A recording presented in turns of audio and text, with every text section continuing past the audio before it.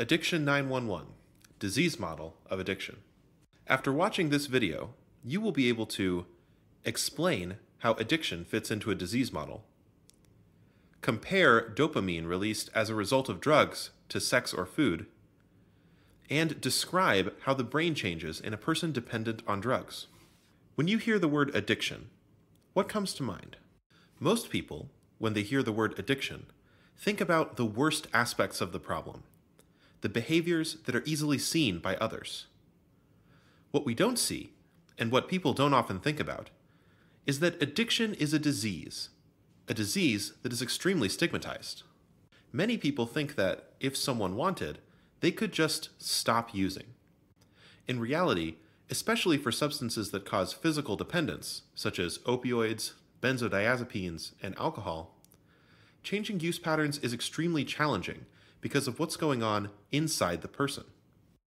Deep inside our brain lives our pleasure center. Lots of things can activate our pleasure center: food, exercise, sex, and substances, to name a few. Let's take food, for example.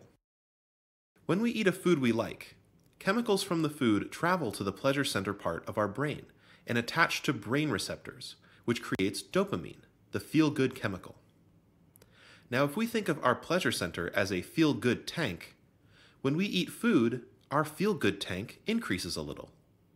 Substances, like food, also cause the creation of dopamine.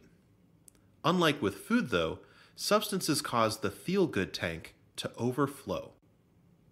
Over time, because of substances, those normal, everyday pleasure center activators are less effective at increasing our feel-good tank, and over time, they result in barely any pleasure at all. With more time, these substances become the only way that a person can activate the pleasure center, although the level of activation decreases over time. Eventually, extended use leads to even substances not activating the pleasure center.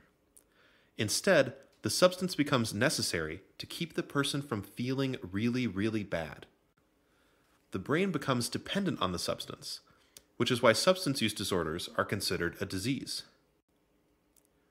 You're probably still wondering about those bad things we see with addiction: crime, irresponsibility, lack of respect for others. How does that fit into the disease model of addiction? Because our brain is trying desperately to not feel bad, it develops tunnel vision on obtaining a substance no matter what. It's a compulsion. It has to be obtained. Feeling bad must be avoided. The brain loses sight of things like values, responsibilities, and laws. Its sole focus is to not feel bad. Does this mean that people with addiction should be free to do whatever they have to feel better? No.